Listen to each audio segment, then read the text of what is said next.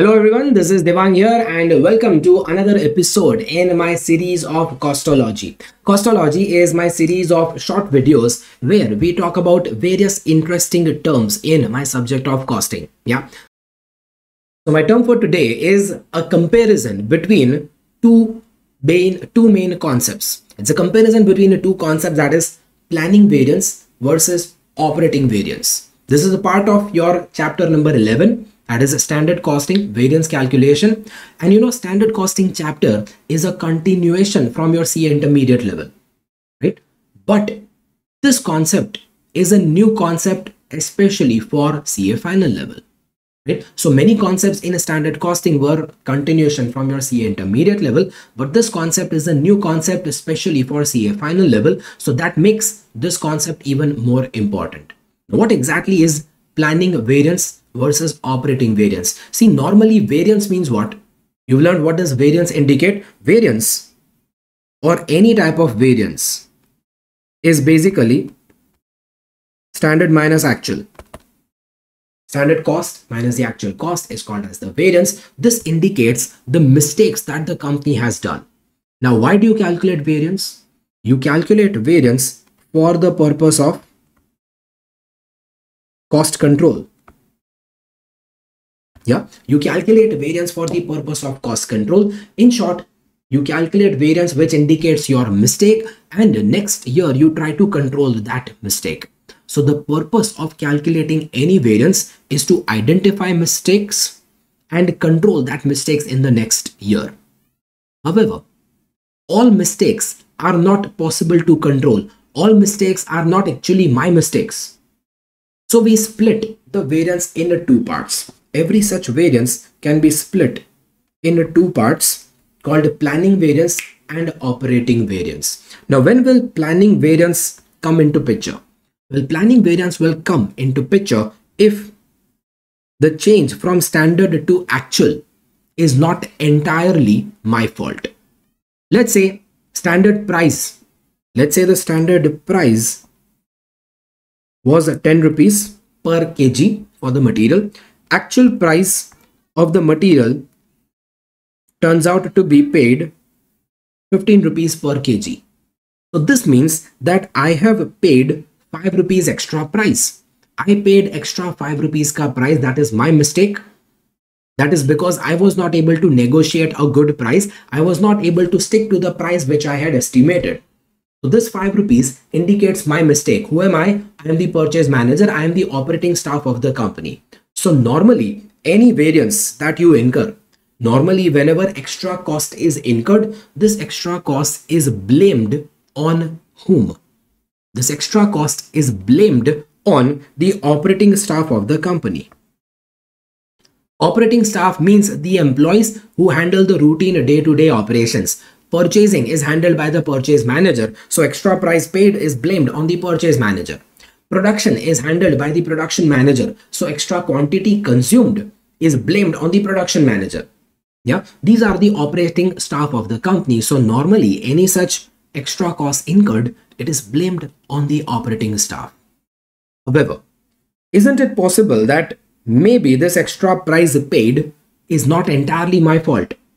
My estimated standard was 10 rupees, actual price paid was 15 rupees, but by the time I paid the actual price, listen to this, by the time I paid actual price of 15, at that time, the market price of that material,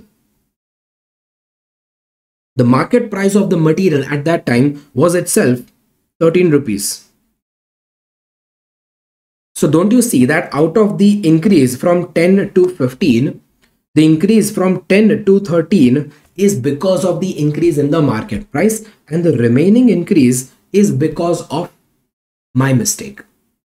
If the market price was 13, but you paid 15, so your mistake is only that you paid extra 2 rupees.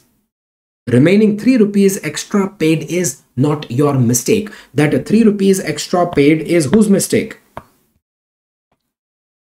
This 3 rupee extra paid is not your mistake. It is not anybody's mistake. It is because of the increase in the market price.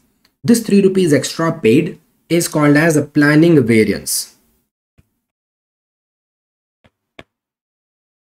This 3 rupees extra paid is called as planning variance. This is extra paid because of your plan went wrong, because your estimate went wrong. Not that your actual was wrong, but because your estimate went wrong, because estimate went wrong due to external factors. Now that's where my difference lies. Planning variance is the difference between standard and revised standard. So for example, it's the difference between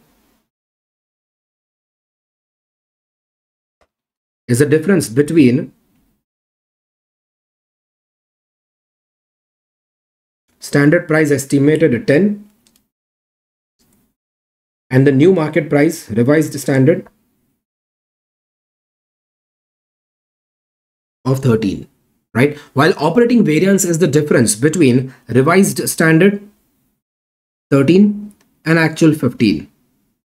Yes, so this 3 rupees extra paid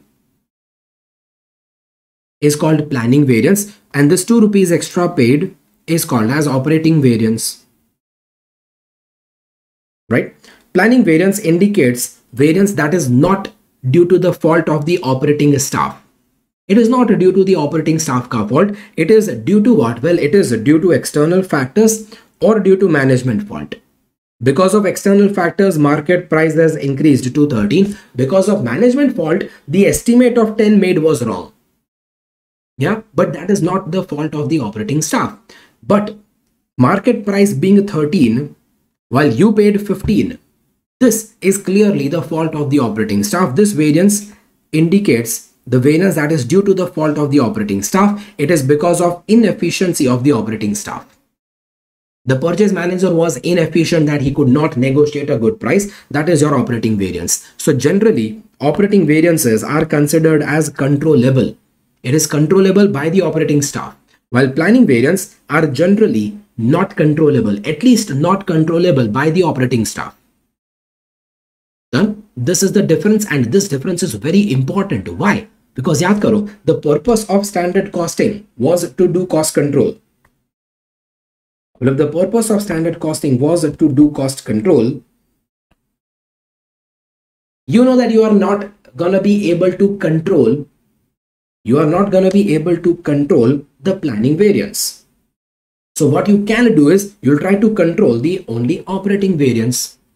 It is necessary to separate operating variance because this is what you're gonna be able to control. Done? Yes, that's my difference between planning variance, operating variance. I hope you understood the difference and I hope you enjoyed this short video. We'll be coming up with more videos later on soon. Until then, bye-bye. Thank you very much.